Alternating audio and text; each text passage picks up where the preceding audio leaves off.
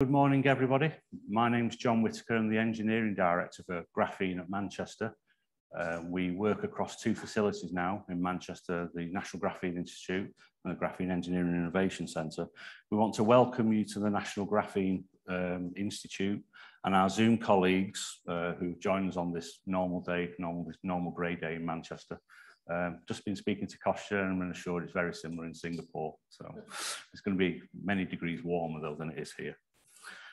We're here to celebrate the book launch today, The New Architecture of Science, Learning from Graphene. It's a book which I was party to, and I was introduced to the book a while ago, a little bit of a contributor, but we're here to hear from the two authors. So we've got Sir Kostya Novoselov, who's a Nobel Prize winning pioneer in graphene, along with Sir Andrei Geim, and Professor Albena and Yaneva. She's a Professor of Architectural Theory at the University of Manchester. So the running order is we're going to be hearing from the two authors initially, and then I'm going to give you my perspective from a building user. I'm going to be representing the researchers and the operational staff that have operated in here, and we'll give you a perspective on the book and how that's transferred actually into the operational arrangements around the building. There will be a question and answer session at the end of the speakers, and we could be able to take questions from the floor here and from our colleagues on Zoom. And we'll hopefully give you some good feedback about how representative the book is of the actual design philosophy of the building right the way through to the operational status. So take note, I'd like to invite Kostya, if you can be introducing. Thank you, Andrew.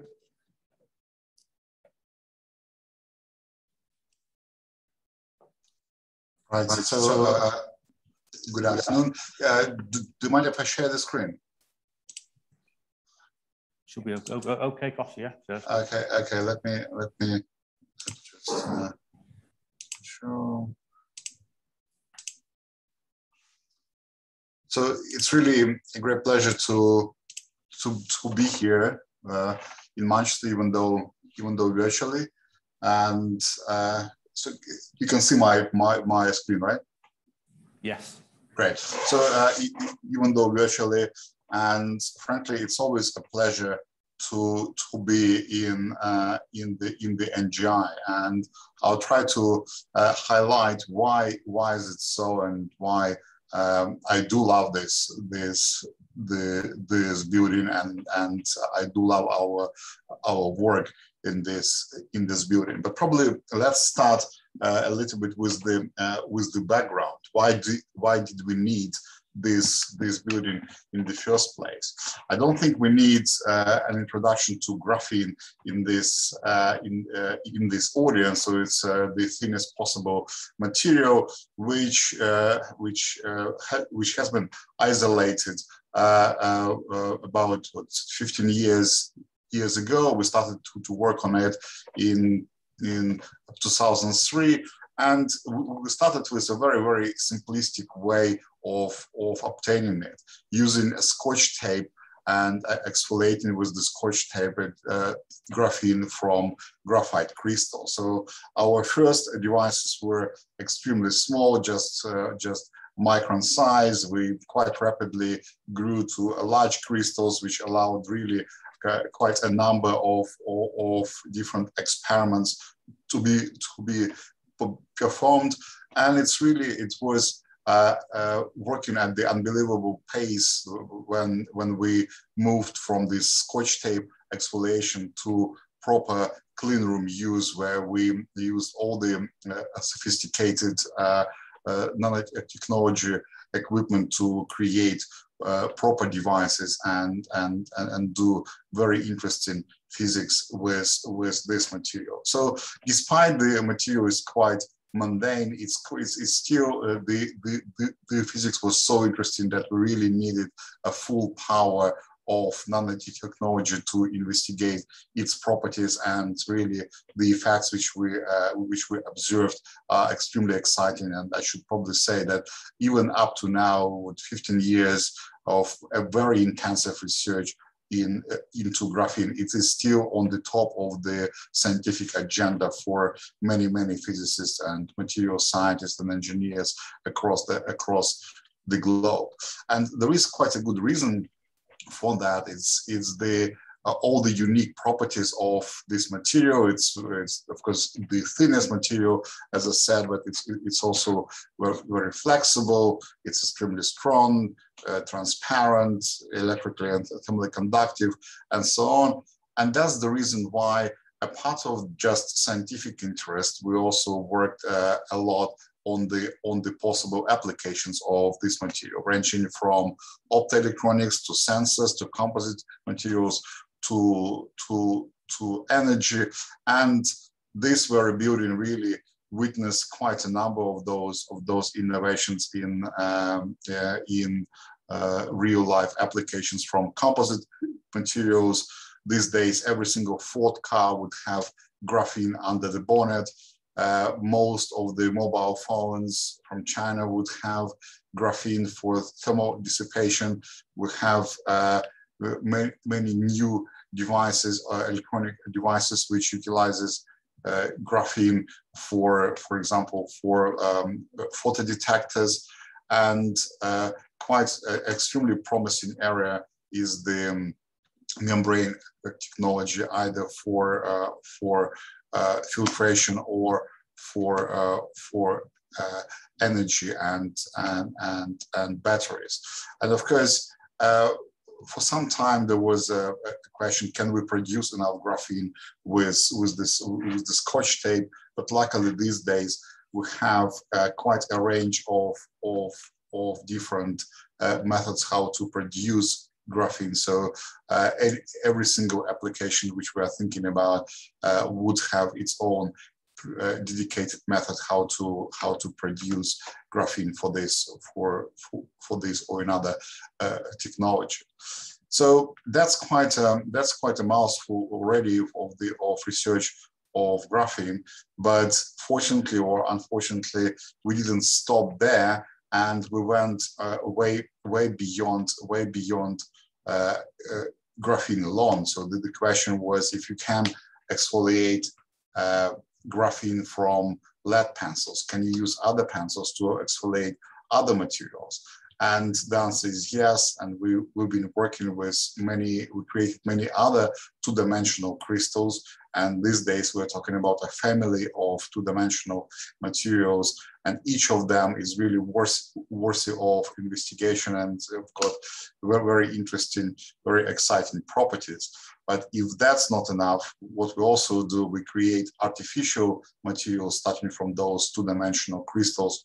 And these days, a lot of research is done on these heterostructured materials, which we can create on demand. And as I said, these days it's probably one of the hottest area of research in the world. And luckily, Manchester is still at the leading position in this research and in this race. So why am I telling you all of this? It's just for you to appreciate, so that all this work which I showed you was basically done within like maybe a decade. So and very quickly our research, our graphene community grew from just a few people like Andre, Irina, Ernie, myself, Volodya, to these days maybe good 200 people, if not more. So there was an urgent needs in a dedicated facility to do this research. But the diversity of research on graphene was so huge that it was very difficult to create a unique and established facility. So we really needed to create a flexible and adaptive, or both. And Albena will talk exactly why, what's the difference between these two terms and how did we manage this. And I'll just say maybe a few words about the ideas behind NGI, behind the architecture of this building. But before I do this, I know that I don't have time to finish my talk, I just want to use this opportunity to thank many, many people who contributed to the very idea of NGI, or to the design of NGI, or to running of this of NGI. So I know that I've got only well 2-3 minutes left. I'll try to, and there were so many things I've got to tell about this building. It's after all, it's a good 3 years of my life and of the life of all the architects who are now in the audience. But the one idea behind this building is, and that we knew from the very beginning, that was the major characteristics of any scientific building, that it will never stop evolving. It will always keep changing, and that's the idea we started with, and I hope that it did work well at the end. So maybe just a couple of points. How did we come with all this? So what were the most important criteria when we started to design this building? So first of all, it's location. Vibrations is about the clean room, and the clean room connectivity is extremely important. We are limited to the plot of land which we've got, so we really have to manage the light propagation in the building, combination between offices and labs, and then so the conference room is really one of the interesting thing in this building. And I will probably, what I will do, I will just touch only on one aspect of this, and I will leave all the other stories for the question time. And just to answer the question, why are we here? Why we are exactly at this spot? And NGI is, first of all, it's a club. So of course the facilities are extremely important, but at the end of the day, science and engineering are done by actual people. So we need to make this building working for so many researchers on the campus. So we really have to choose the ideal location. So for people from physics, from material science, from computer science, from chemistry, from biology, to provide them an easy access to the building. So that's the reason how we got here. And maybe just as a teaser, I can tell you that this particular plot, this particular spot, got an interesting history, and part of this history is behind you.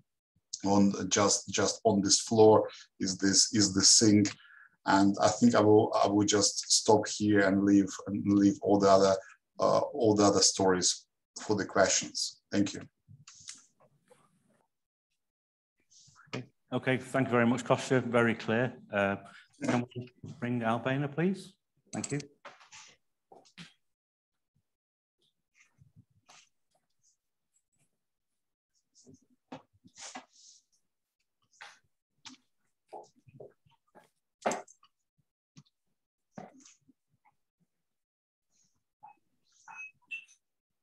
Yeah, thank you very much, and thank you everyone for coming.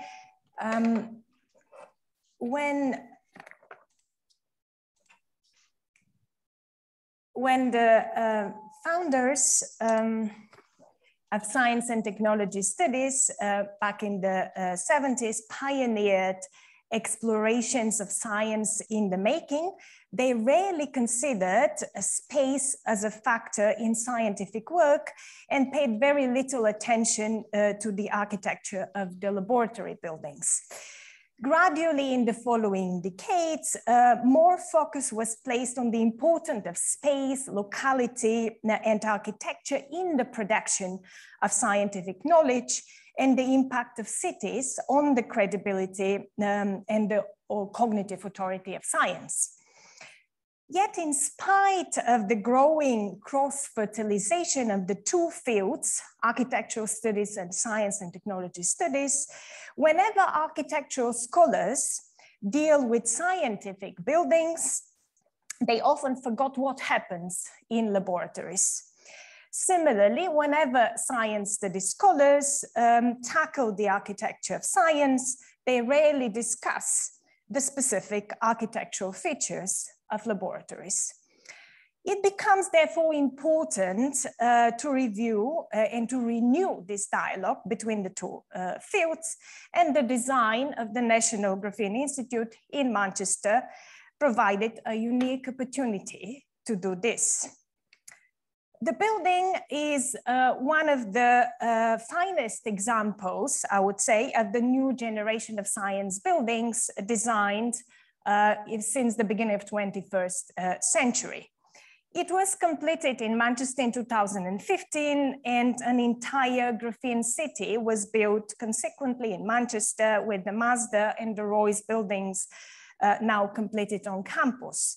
The architectural scholar Ben Blackwell, who is here with us today, is tracing the emergence of Graphene City and the fascinating graphene ecology that has an impact on Manchester today. In this book with Kostya, we focus on the National Graphene Institute building, so the first building from this graphene city. And our intention in this book is to shed light on how contemporary lab architecture responds to the dynamic and multi-applicational ambitions of science. So the book weaves together two tales about the building. Kostya as a lead scientist, and I would say one of the designers of the building, because he was actively involved. And I look at the two architects we have with us today, Julian and Stephen, and they will agree with me. So Kostya tells the story of the making of the building and analyzes its distinctive design features. And I, as an architectural theorist and anthropologist, I tell a story about how the building works today and how it is experienced now by scientists, facility managers, technicians, administrators, and other users. And I see some of the people I have interviewed representing the users. I'm happy to see them in this room. The study of the NGI is different from previous studies of scientific labs in a number of ways. First, it accounts how the practice of science itself has changed during the past decades. And here I quote Kostya, each scientific period has its own heroes. There were carbon nanotubes, high temperature superconductors before, and now graphene is the hero.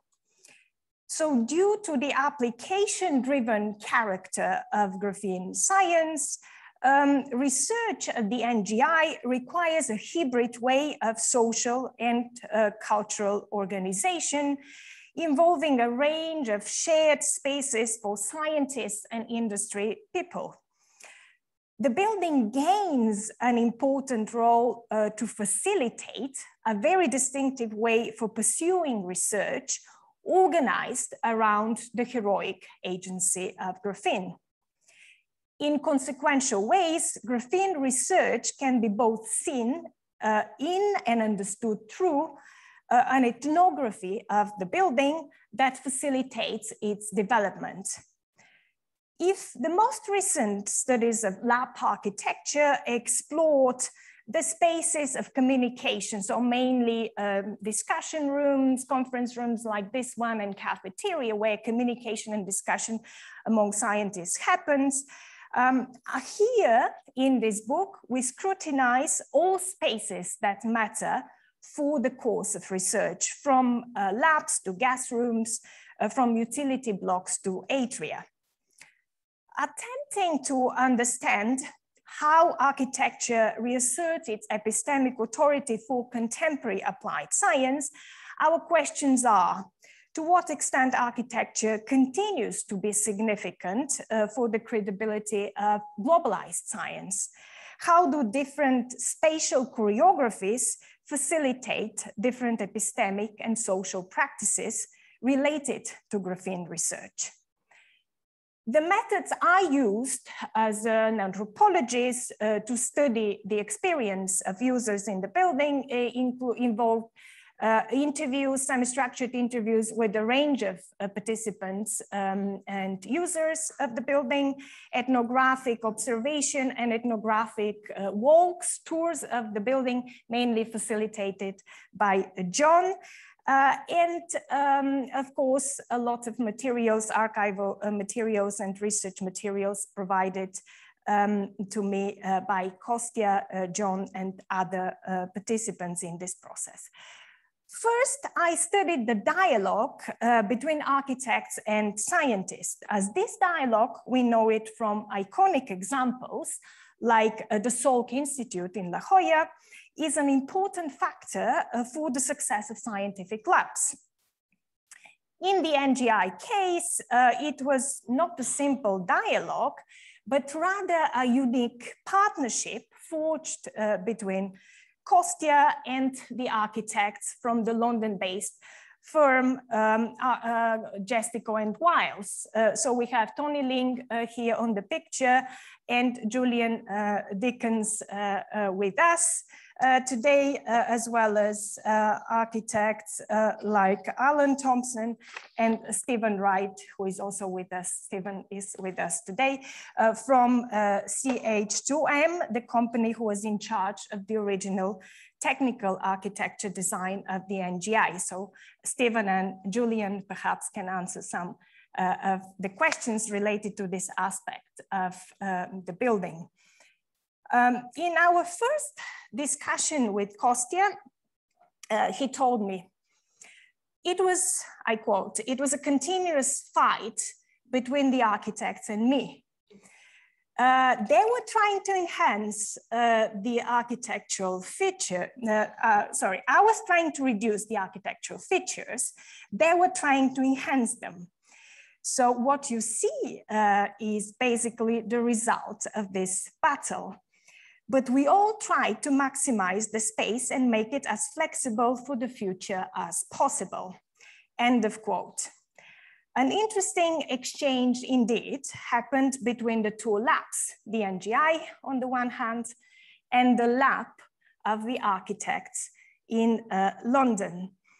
An exchange in which we see that while architects had to learn how to read and decipher different formulas of graphene, grasping simultaneously what graphene is and what the practices of scientists at NGI would imply, Kostya and other NGI scientists had to learn how to read architecture plans and how to read the different shades of black, gray, and blue on the architecture renderings, and to be able to imagine the facade or the clean room or other spaces in the building. Designing for graphene, as we see, had an impact both on the scientific and the architectural practices. It resulted in a building that works well today. And let us have now a very quick virtual tour in this building, which you will, of course, have the chance to see yourself in a few moments.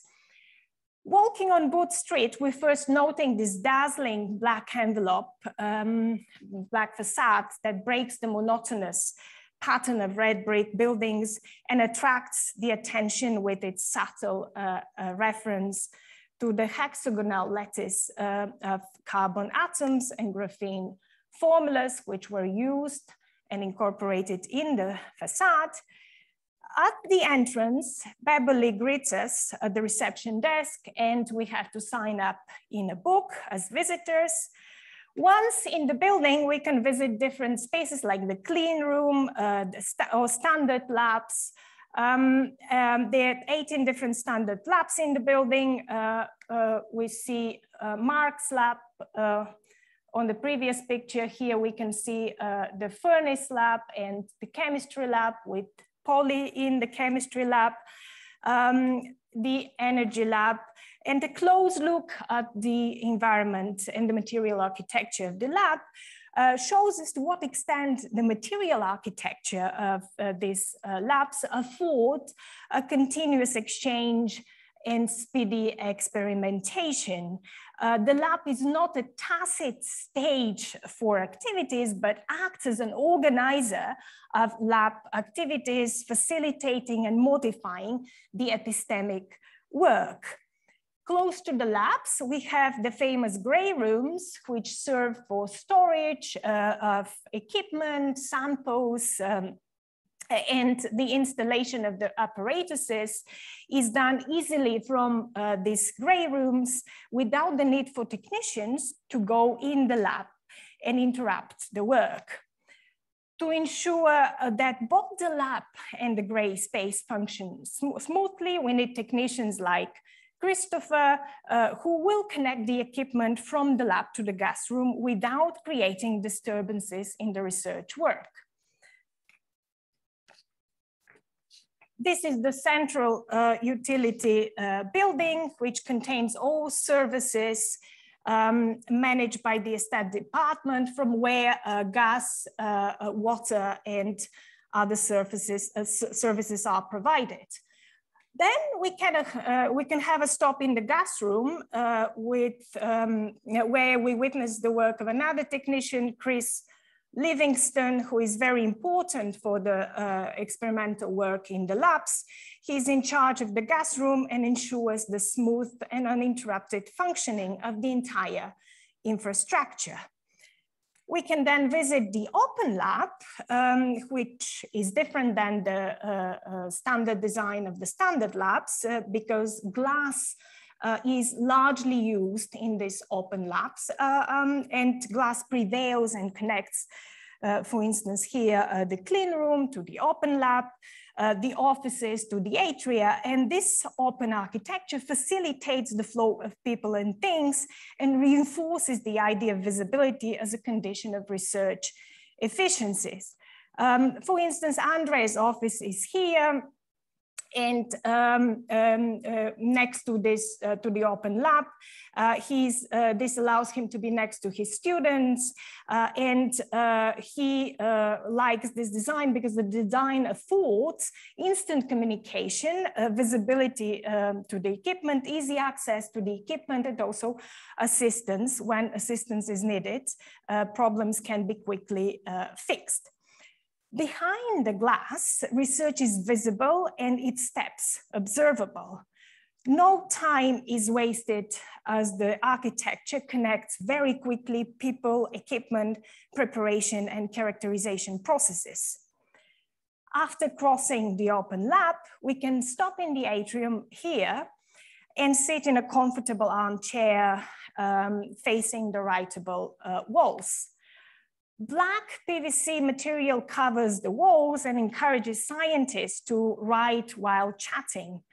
Writing is a means of thinking through the exposure to other paths.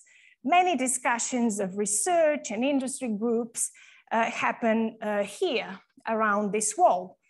The regime of visibility is reinforced by the design of the walls that actively participate in research by speeding up, again, communication, translating, modifying arguments on the spot. Then we stop in front of the energy lab, where we see beautifully presented colorful diagrams and charts that represent research projects. Walls operate differently here. In the social space, they're active participants in the collective crafting of knowledge. Here, they are instead projective surfaces of crafted knowledge. In both cases, the walls are not passive decor. They actively mediate the work of making visible graphene research. They slow down the hectic course of graphene work so it can accelerate again. And the tour ends here on this floor where we have the conference room where we are at the moment, connected to a beautiful garden, which you can see through the window, where scientists often go out to continue discussions or continue discussions after an event held in this conference room. On that floor, we also have a corridor with offices where John's office is located, and from his office, he can monitor the performance of the entire building and other buildings on campus as well. And the social space for facilitating different social events and activities. In conclusion, the NGI exemplifies, I would say, the new generation of labs in a number of ways. We can call it a hybrid lab. It's not a modern lab any longer, it's a hybrid lab. First, at the NGI, the collective effort is omnipresent in all spaces. Isolation becomes virtually impossible. Second, visibility matters epistemically and socially. The NGI emphasizes the work of making research visible and the thought processes traceable, from the facade through to the writing walls and the see-through surfaces everywhere. The confidence in the credibility of applied graphene research stems from this ubiquitous observability. Third, speed is in the veins of this building. Every design feature matters, for it accelerates the course of graphene research. Even practices that temporarily slow down the work subsequently contribute to spinning up the machine of graphene research.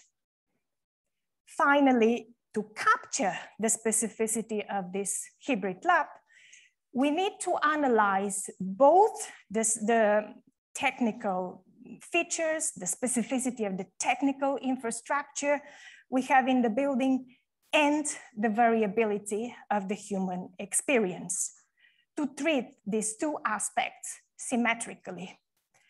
Tracing both of them allows us to make visible the work of many actors who generally remain silent and outside the limelight of studies of laboratory buildings. Actors like the lab technicians, facility managers, gas rooms and storage room technicians, house attendants and porters.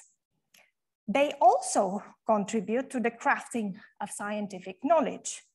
And this book is also about making their contributions visible. Thank you.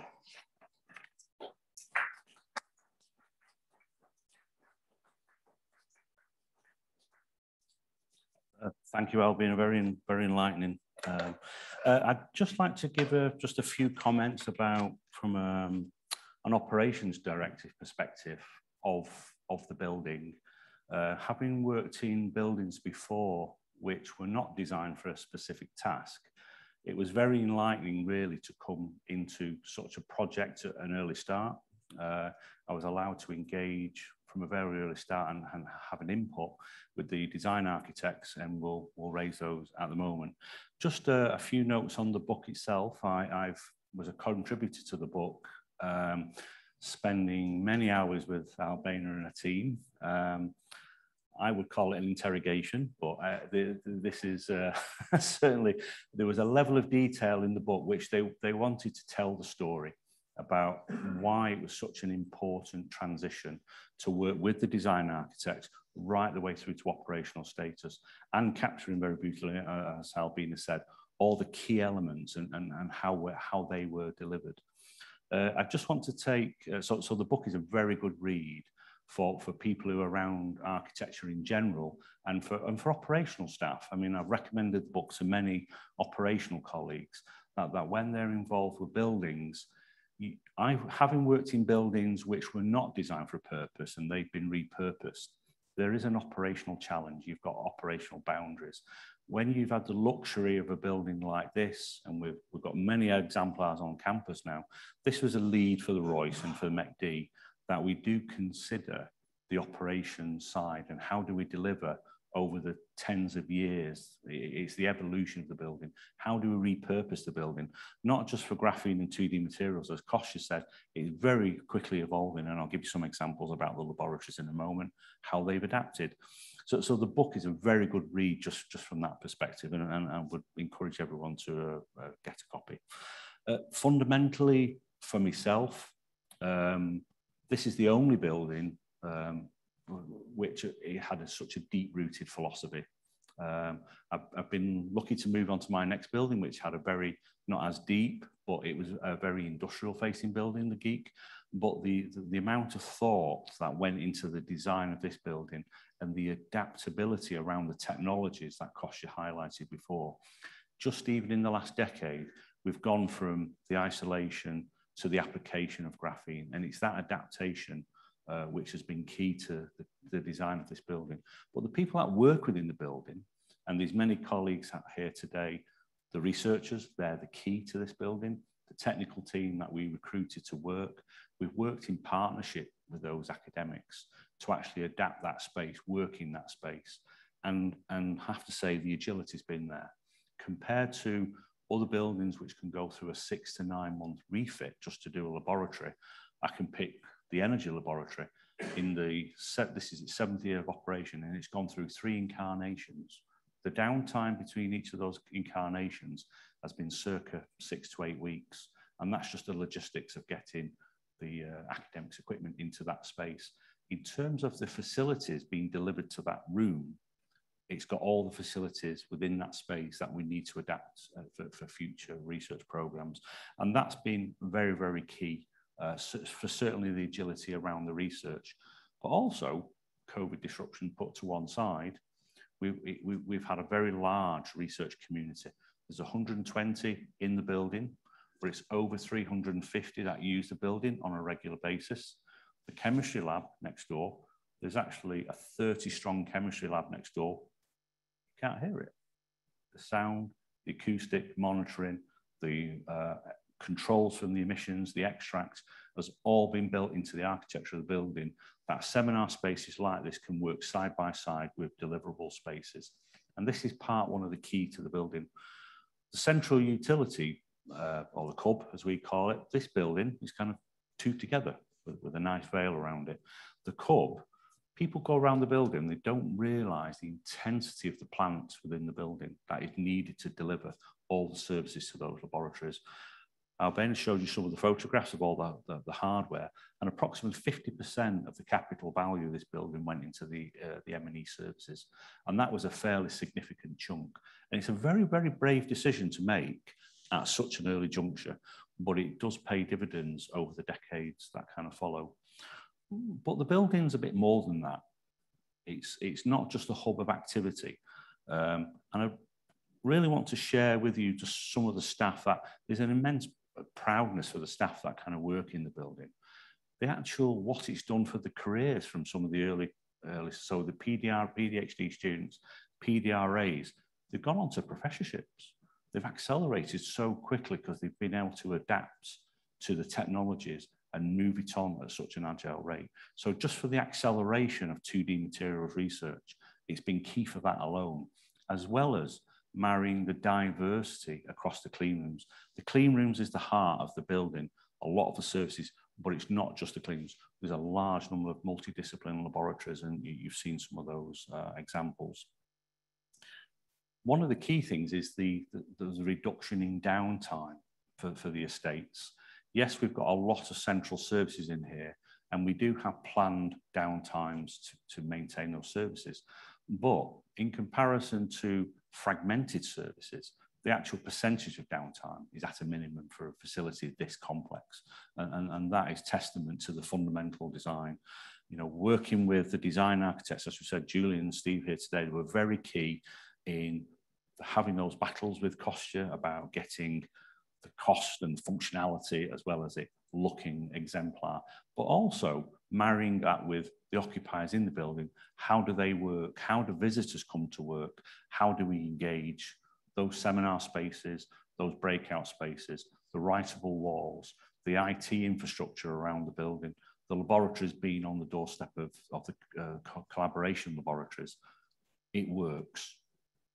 And that is testament to the design. Just want to reflect on some comments, and when I knew this event was happening, I've actually been capturing some comments. And I was here when the NGI was going through its building and commissioning. I was here as an operations director for 3 years, and we've had many visitors. But there's just a couple of comments which I think just sum up independent views of the buildings. And these are from, and someone says, how do you manage to get so much capability into one building? These are from other Russell Group universities. They're using this as an example. How do you, and when we say we put the facilities at the point of use, they're going back, and it's music to their ears. They're going back to their estates directors, their funders. This is what we have to do, because it does work. And Manchester is the envy of the world in this 2D material space. Working in the NGI has been the best start anyone could ever have in their career.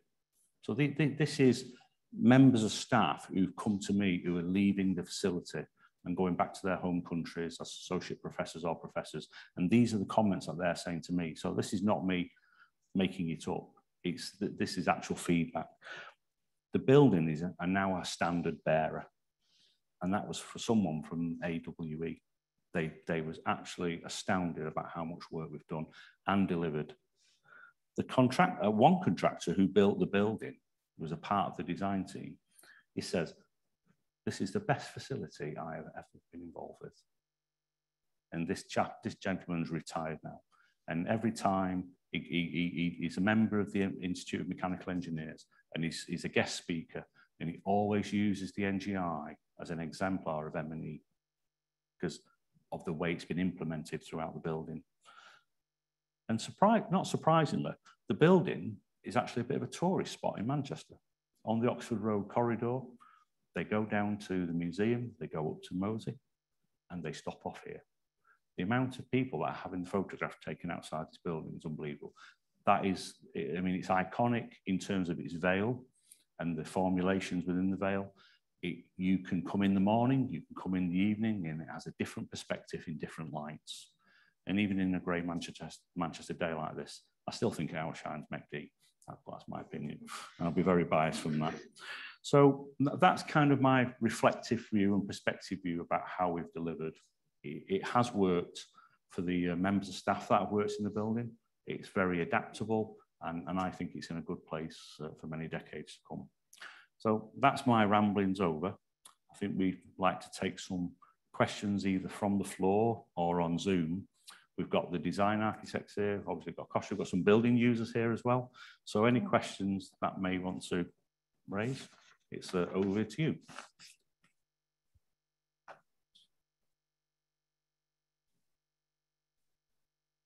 Okay, sorry, I've got one. Just introduce yourself for the Zoom audience. Hi, good day to everybody. My name is Dr. B. Hughes. I'm a member of faculty in humanities, so part of Albena's school, as it were. So it's a real pleasure being here, and thank you very much for the brilliant oversight. I've got a question really of Albena, of course, but also the architects. We heard at the beginning of the presentation, you know, there's a battle between Kostya's vision for the building from a functional point of view, and therefore the tensions that arose between perhaps those who were going to be using it and trying to design it, and the architects. So really a question for the architects: what did you compromise on with the client, and how did you get to the point where there was a unity of viewpoint of the design of the building and its function, because it's a highly complex building? Would you like to hand the microphone to Julian, please? Thank you. Good morning. My name's Julian Dickens. I now work at Dickens Architects, but I was previously involved in the company who designed the building, and I work closely with Kostya and others and John on the project. Where did we make compromises? I mean, firstly, I'd say I wouldn't call them battles. I'd call it collaboration. And secondly, I'd say that collaboration or that tension is absolutely essential to designing buildings like this, because it's where interesting things happen, where new ideas come about. is in that kind of collaborative process, not just between architects and end users, but also between architects and engineers like Stephen here, who was the lead mechanical engineer on the project. In terms of compromises, I mean, I remember starting out, and Kostya was very insistent that we were going to maximize the amount of net usable space in the building. So these types of buildings, they obviously contain net usable space, the clean rooms, the laboratories, the offices, things like that. But also the softer spaces, collaboration spaces, meeting rooms, seminar rooms, circulation spaces are very important as well, and also plant spaces. So we tend to have quite a large proportion of what we call balanced space in these types of buildings, which is non-net usable. And Kostya was pushed us really hard to maximize the amount of net usable space within the building. But we did manage to carve out spaces like this. You'll have noticed the space just as you come through the lift lobby there, which is used as breakout space.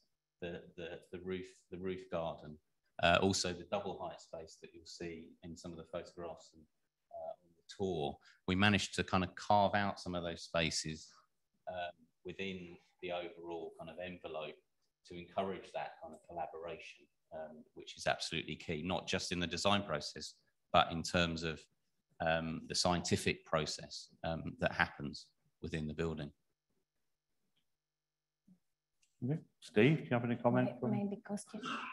Yeah, I can probably add that if you can hear me. Yes, we can, Kostya. Right. So yeah, I agree with Julian. It was I mean, it was really long-standing process of learning each other's trade and learn how to collaborate, because that's those are the few things which we established from the very beginning. We knew for sure that at certain moments, and much sooner rather than later, we won't have enough space. So we need all the possible space we can gain, and we need all the possible space which we could potentially convert from one use to another. And also we knew that the dedication of this space would change with time, and already now within the short period of time of the use of the building, many labs did change its functionality, and there was a long process to design all the infrastructure in such a way which would allow this change of the functionality without huge capital costs.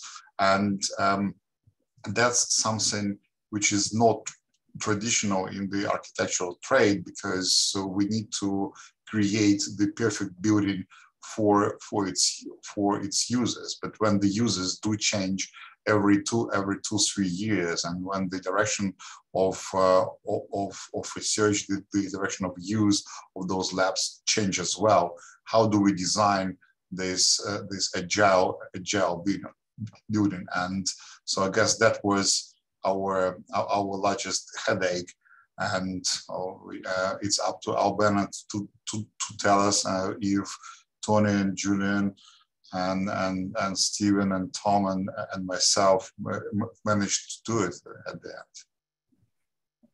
Good, thank you, Kostya. Stephen, do you have any comments on the M&E architecture? Yeah, good morning. My name's Stephen Wright. I was the lead mechanical engineer on the project. And yes, we did have some very strong collaborations, some really, really strong collaborations over time. But I think you'll agree that we eventually got to where we wanted to be, and at a reasonable budget. And the thing that we always adopted was the philosophy of functionality over form, to ensure that the building had the correct functionality. Julian always argued about the form of the building and how it looked, but the important aspect from us was the functionality of the building. And thankfully, we achieved it to most people's acceptance. There's always the people who hold the money always said that we spent too much, but you can't please all the people all of the time. I should say that actually, in comparison with the other buildings on the campus, we were quite lucky. We were building it in the right time, so the cost wasn't that large at the end, considering all the labs and the complexity of the labs, and just witnessing what Stephen just said. At certain moments, Julian and Tony just gave up, said, "Okay, guys, you just do whatever you want with the functionality, and we'll make it pretty at the end." And this whale story, it's a really fantastic idea, and it works on many functional ways as well, not only as the making it pretty, making it some references to graphene, but it also structure. It covers a few hidden places which only John knows. So it was really a very interesting breakthrough. Now, on the value, I would say it's a value for money. Yeah. To the floor now. We've got a couple of questions. Okay. Hi, so I'm Stefan Wazowski. I'm a professor of human geography and most at the Manchester Urban Institute. So can you, sorry, pull the mic to it. Can you hear me now? I can hear you. Yeah, okay, better. Thank you. Thanks. So I'm super interested in the book, and I'm going to ask Albena some questions, if that's okay. And I have two questions. So first of all, I'd like to know, Albena, because you studied this, and congratulations, it's amazing to organize this and to get this conversation around so many groups in a very living space. So how do you, okay, you told us a little bit about the collaboration process. You mentioned that. So it was the architect, it was the scientists with the vision. Were there any other stakeholders? Who else was involved in this process? And what were the conflicts? What were the tensions that arose? How were they resolved? Can you maybe, that seems to me like an interesting point to discuss, because it's such a unique instance. And then maybe also, I think, and you mentioned that as well when you were talking, you said that the building is of the city. And how is it of the city? How is it of the city beyond people just looking at it? Can people, you know, does it reflect, how does it reflect the values of the city? Who are, you know, how does it reflect the governance of this? I'm curious to know if there's anything else that makes it of the city.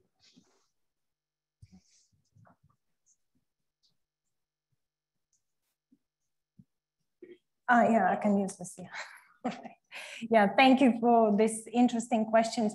On the first point, the controversies and the disagreement, I'm sure Julian and Kostya and Stephen could share most of those disagreements. I haven't seen them in my study that much.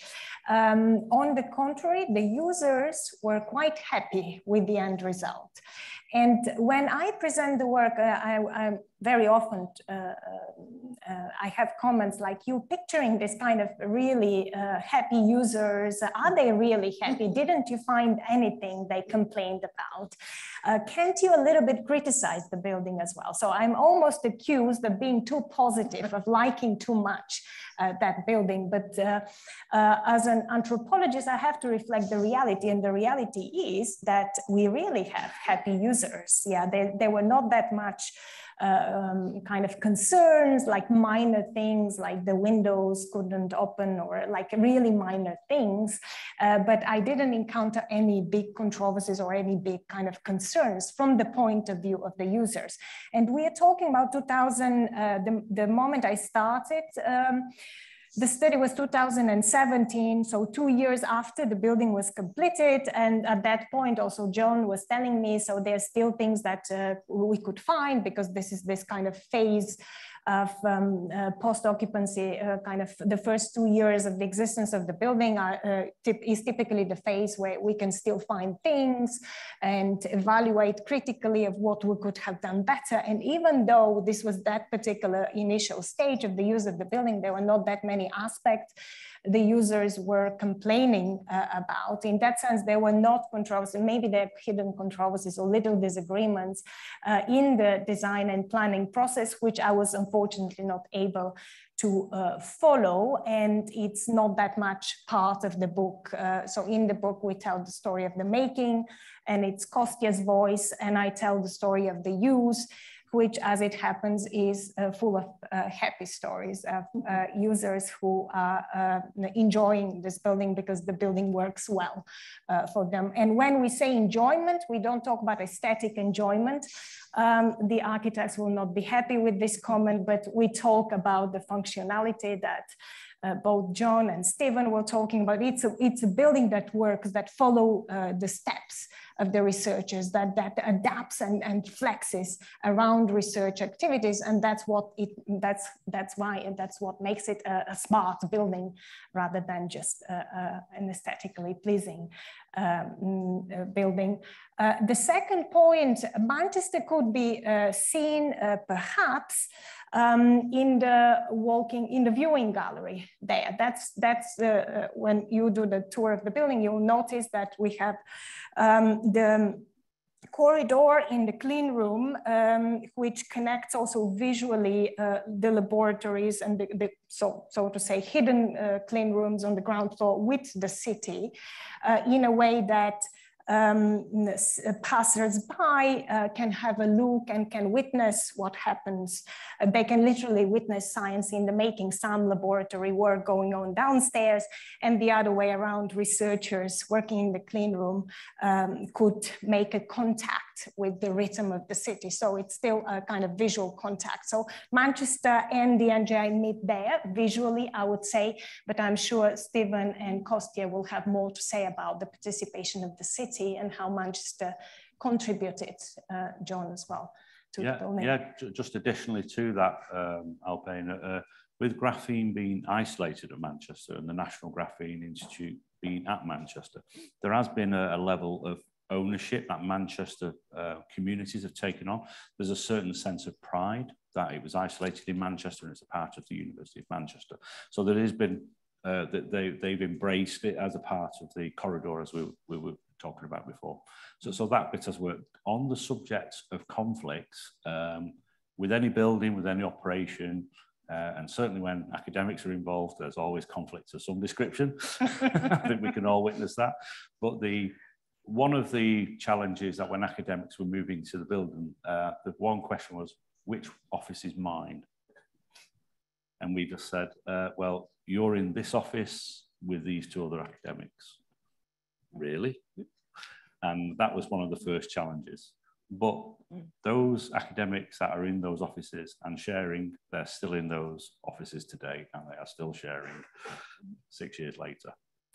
They do have offices in other departments and schools, but their research office within the NGI is shared. And it was that change of collaborative working, especially across the disciplines, which has been quite powerful as well. So it's those initial challenges, which was just a change in perspective of people coming within the building, but you will always get, I need a bigger space. Because at the university, when they're decamping from, say, the Jackson Mill over on North Campus, and they're traveling over here, they may have a 200-meter square laboratory, which is largely an old teaching laboratory, empty space, largely unfit for purpose. They're coming into a laboratory which is a lot more compact, still large, highly facilitized, and highly fit for purpose. And it's when they've just go through that adaptive learning themselves, that's when they see the benefits of the design philosophy. So yes, with any change, there's always a question, but it's actually when the academics generally embrace change a lot more than normal operational staff. So when the academics do come in, there's a kind of a level of acceptance. Okay, I'm getting on with it. And then they move on, and then they start to see the benefits from the operational side and the delivery side of the building. So that we have had some The building has been growing, and I always say buildings flex. They flex their muscles, they flex their breathing, and you only begin to understand the operational bounds of the building once people are in, once they've got the process cooling loops at full, the extract systems are at full belt, the heating systems heating the whole building, the clean rooms are actually doing numbers of air changes per hour with staff in them, with equipment in them, there's activity. The building, you start to see the flexibility of the building, and that takes a couple of years. So yes, we get the classic snaggings, you know, pipes leaking, air seals not working, and we rectify them as we go along. But the philosophy and the design principle behind the building, you're always going to get those niggles on a complex facility, and we just deal with them getting on. They'll always be there. Every building will have them. But for the design philosophy of the building has been working as a deliverable. So that's just in addition to what you're saying. Any other questions? So Julian would like to add. I just wanted to pick up on this question of form and function. And I mean, the architectural team, we kind of followed what quite a famous architect once said, which is that form follows function. And that was the kind of philosophy that we applied in designing the building. And then the second, I think your first question was about conflicts during the process, the design process. Yeah. Yeah, I mean, when you were asking the question, it kind of took me back to, I remember sitting in a room with Kostya and a guy called Alan Thompson, who was meant to come today, but he couldn't make it. And Alan was the kind of lead technical architect, so designing the clean rooms and the labs and those kind of things. And I was kind of with Tony leading the kind of general architecture team. And we had a debate about the bulk gases that are required, so nitrogen, hydrogen, things like that. We needed to put the tank somewhere. And it's obviously quite a constrained site. And so I was kind of arguing to get them out of view, basically, from the outside of the building. And Alan was arguing, well, they need to be pushed away from, because there's safety issues and things like that, it needs to be pushed away. And I remember the decision was taken to push them outside the envelope of the building. And I remember walking away from that meeting thinking, well, that's going to be really, you know, it's going to be a problem. But actually, interestingly, that was the genesis of the idea of the veil, because we had an envelope of the building. We put the bulk gases to the south over there, and then we wanted to screen the bulk gases. So we realized that actually, if we have a double skin and we peel away, we can screen the bulk gases. And then that idea developed into wrapping the whole building in a veil. So good solutions often come out of conflicts like that. Okay, thank you, Julian.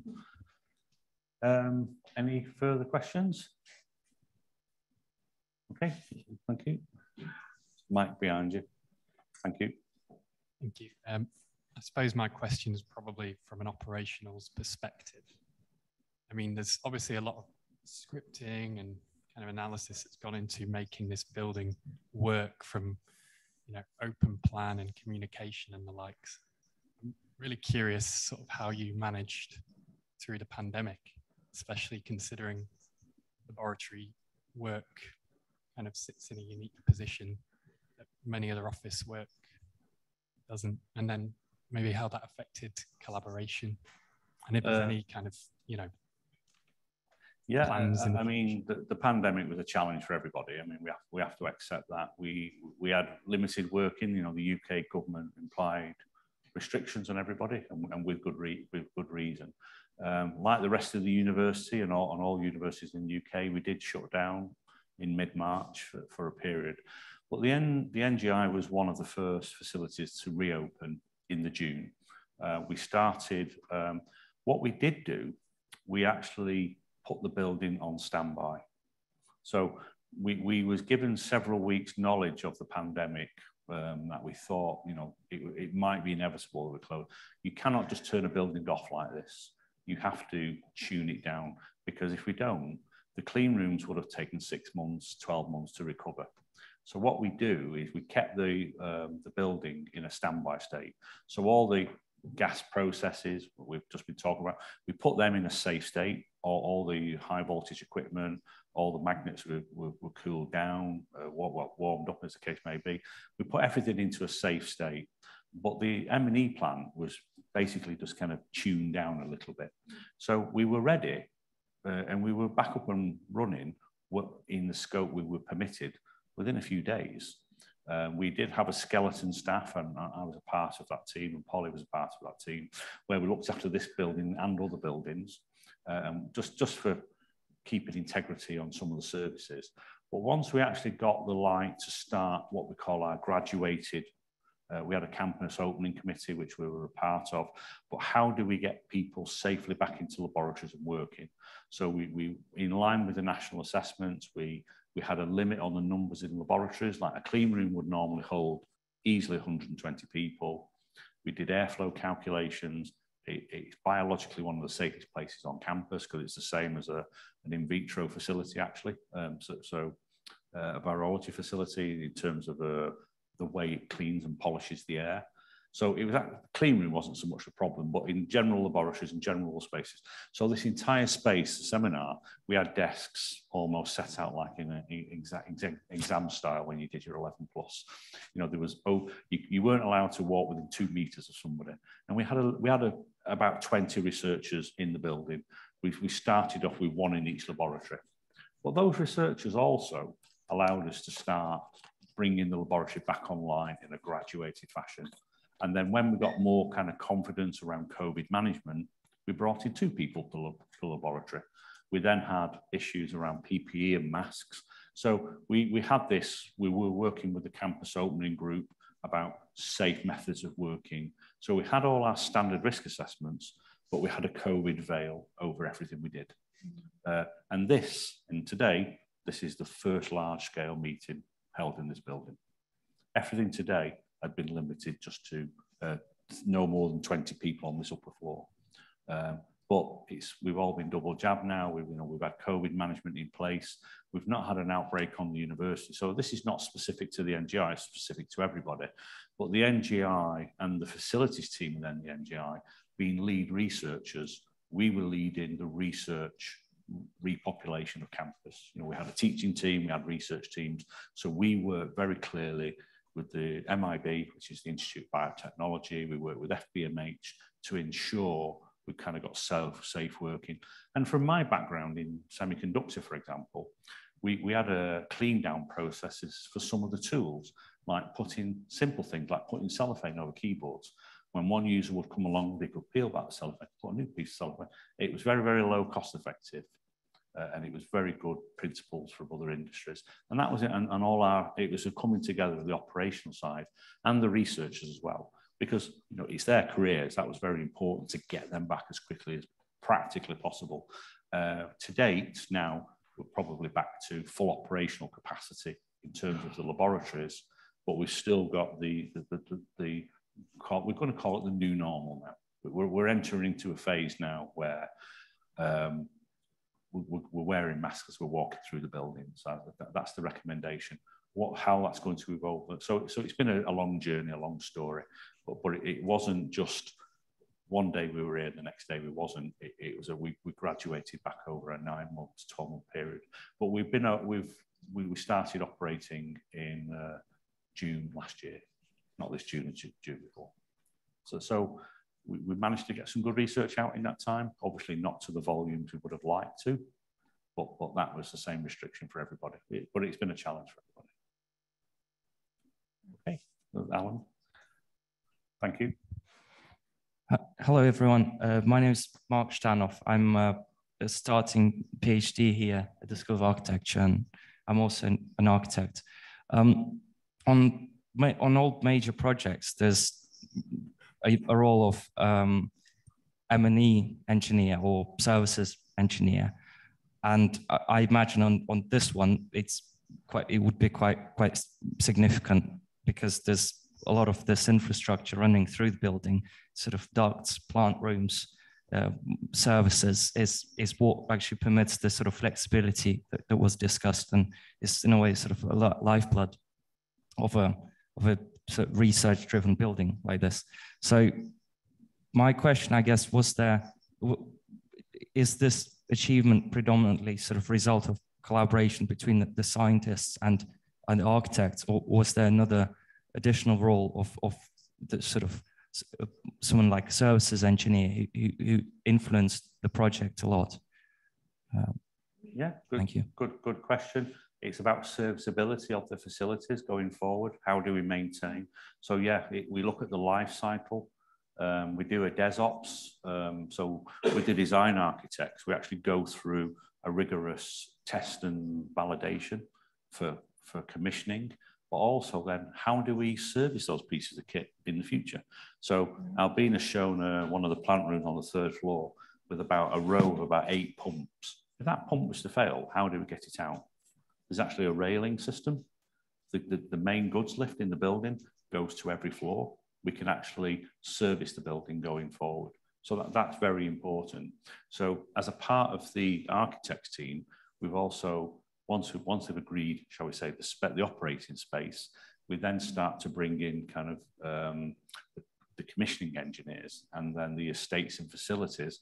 And I was a part of that team. How do we manage this space going forward? You know, if we need to change the infrastructure, how do we get a large air handling unit? And in the Cub building, there's actually quite a large hole within the plinth with plates over it that so plant can be lifted out. We can repurpose the building in decades to come. That all has to be inbuilt into the design. So it's a part of the consultation process. But you are right, it's a very good question. It's about the serviceability of the building.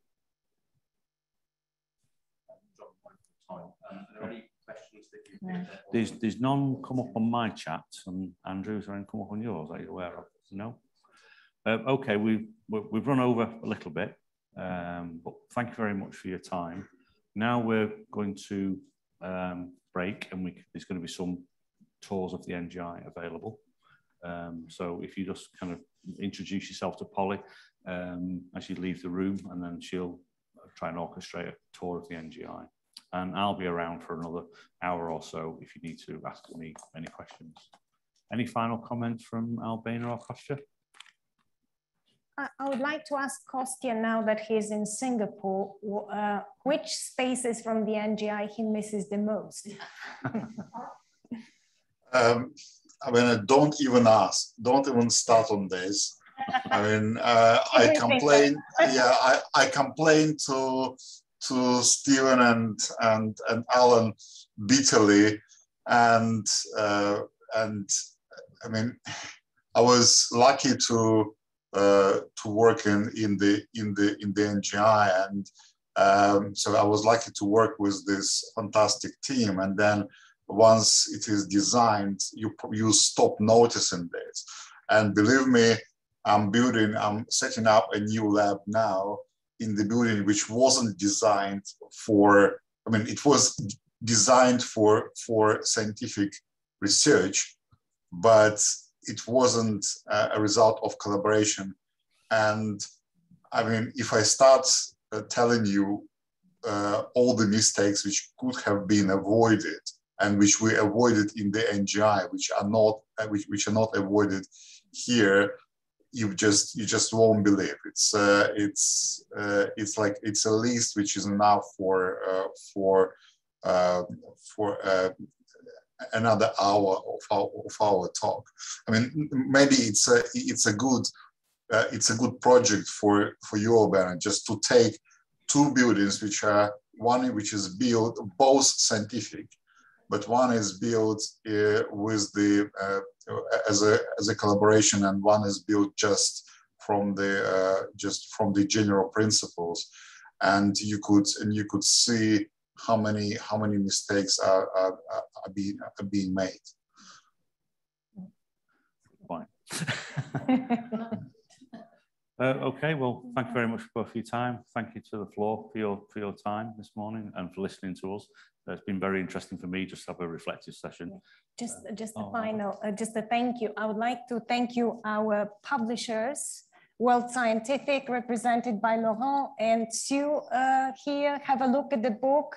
It's thanks to their hard work and dedication that we managed to produce such a high quality book with all color photographs, and responding also to a lot of demands from us and Kostya to keep the two voices distinct, and also the two voices, the voice of the making of the experience, like two narratives that also design and be presented in different ways in the book, but they all meet in the photograph. So we had also special requests for a publisher, and we couldn't imagine a better publisher than World Scientific. So thank you. And thank you, John, Alan, Polly, for making this event possible. Okay, thank you very much for your time. Enjoy the rest of the day.